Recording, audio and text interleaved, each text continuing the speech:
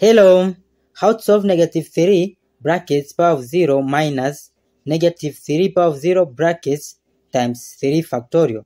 Select between the answer A, negative 5, B, 0, C, 12, D, 7.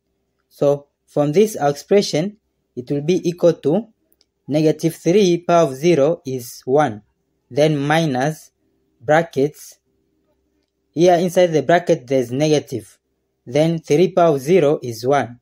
Then times this 3 factorial.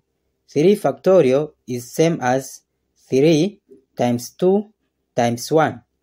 So 3 times 2 is 6. 6 times 1 is 6. Therefore 3 factorial is 6. Then our expression will be equal to, next step we will deal with this multiplication.